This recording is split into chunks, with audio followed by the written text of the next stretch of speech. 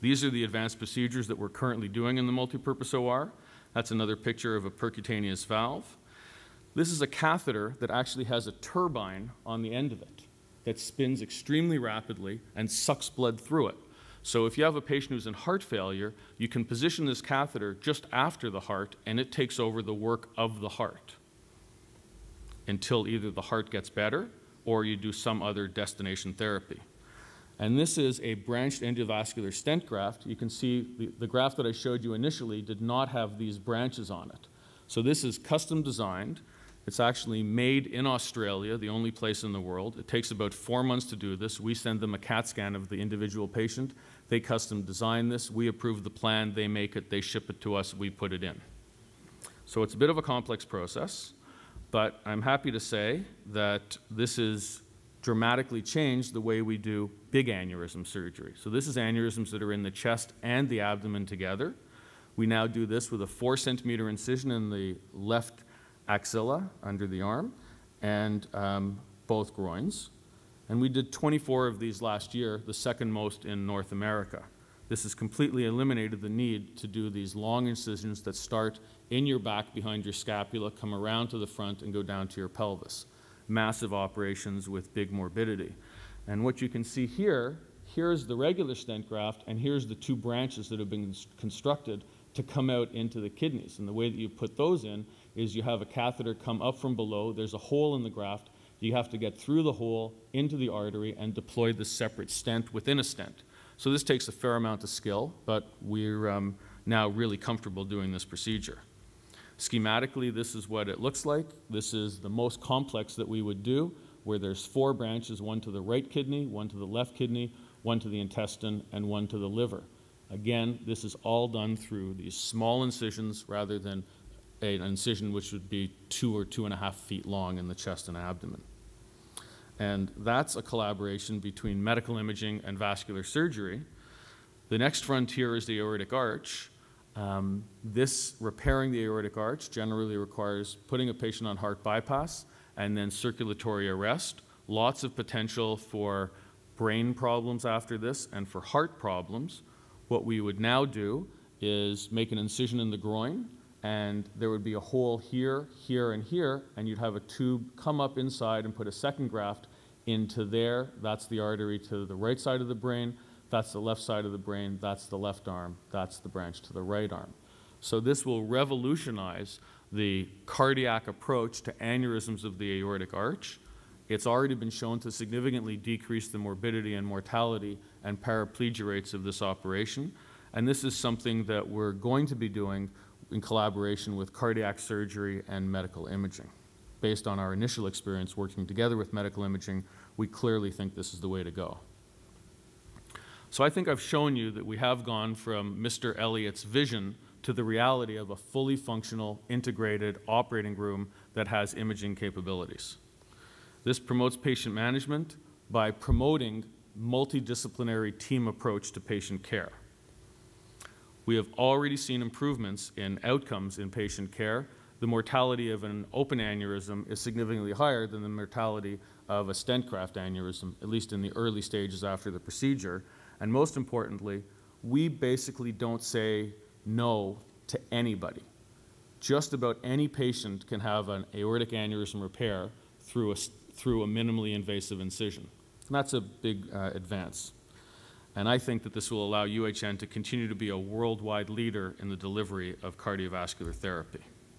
I'd be delighted to answer any questions you might have, and thank you for your attention.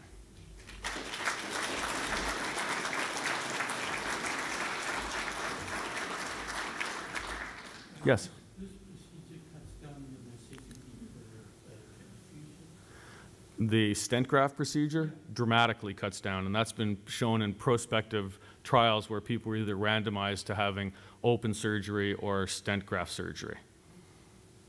One other question, is the fluoroscope used to position the cardiac valve? Yes, the cardiac valve, the valve has markers on it that are gold, and they're very easily seen under fluoroscopy. So you do an angiogram to know where the relevant structures are, like the coronary arteries and where the valve starts, And then basically what you do, I didn't show this, but when you have the angiogram on the screen, you take a marker and you draw an outline of where the arteries are, and that tells you exactly where you want to drop the valve. And if you see where the marker is, it tells you exactly the position of the valve. So it's very precise. Yes? I don't see anything about atrial fibrillation. That's a heart disease too, right? Yes, and there's actually plans, once we have an advanced package that's going to be available for monitoring the heart, it's called the McKesson hemodynamics package, there is a plan to do electrophysiology type interventions in this room, but there will also be advanced electrophysiology interventions done in the new electrophysiology or EP room that's going to be constructed as part of the iCube project. And that should come online later this year or early next year. Yes, we're talking about next generation, higher resolution. If you notice the panel that the imaging is done, it's a flat panel and it's much wider than what currently exists in the cath lab. So the quality of the images is significantly improved and the field of vision is bigger, at the same time decreasing the amount of radiation because the technology is just better. So you see better, you do better. So right now there's nothing to concern about that? No, you could still have the procedure in the old environment, and it's very safe and effective, but I think it'll be even better once we have the new equipment installed. Sorry, in the back? Do we use medicated stents? So that's more the domain of the interventional cardiologist. Yes, some of the stents that get deployed in the coronary arteries here do contain medications that are designed to prevent the onset of scarring. Those procedures are typically done in the cardiac cath lab, but they could be done in this environment. So if you brought somebody from the emergency room who was having acute chest pain, and you did an angiogram in the multipurpose OR because you didn't know what was wrong, and you found that they had a narrowed coronary and the decision was to treat it with a balloon and a stent, you could deliver that in this room. Yes? How long did it take to perfect these procedures, and who actually did the research? So that's a very interesting question. The first stent grafts were actually for the aneurysms were designed by a surgeon in Buenos Aires named Juan Perotti and a surgeon about at the same time in the Soviet Union. These are probably 20 years old.